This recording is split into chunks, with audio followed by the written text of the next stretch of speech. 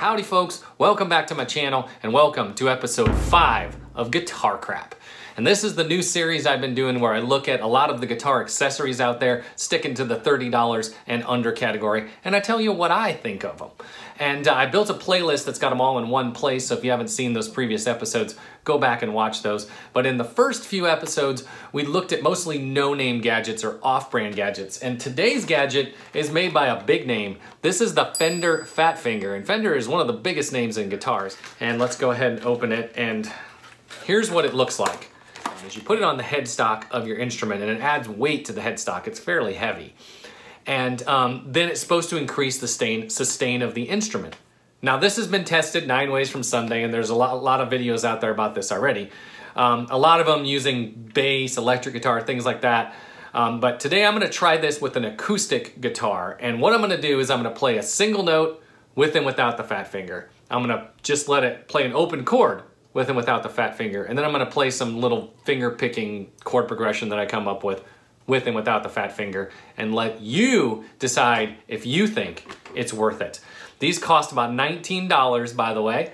And you can see, normally I just do these as quick videos, but I've got the condenser mic out here because I want to make sure we get really good audio for the comparison.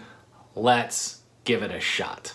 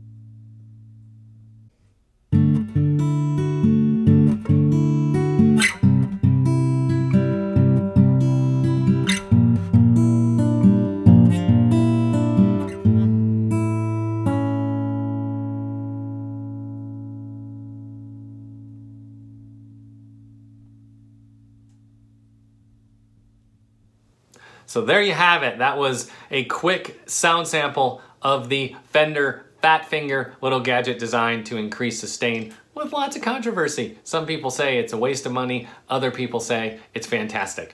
Personally, I think I would have a hard time recommending this because even if it is increasing the sustain, it's so nuanced that I don't think you'd really tell once you get into a mix situation. But you know, if you like it, you like it. So there it is. But honestly, I don't think I'd recommend it. I think it's kind of snake oil. Folks, if you like what I do on this channel, why don't you go ahead and hit that subscribe button over there. And if you like this video, please give it a thumbs up. I'll be back with another episode of Guitar Crap next Thursday.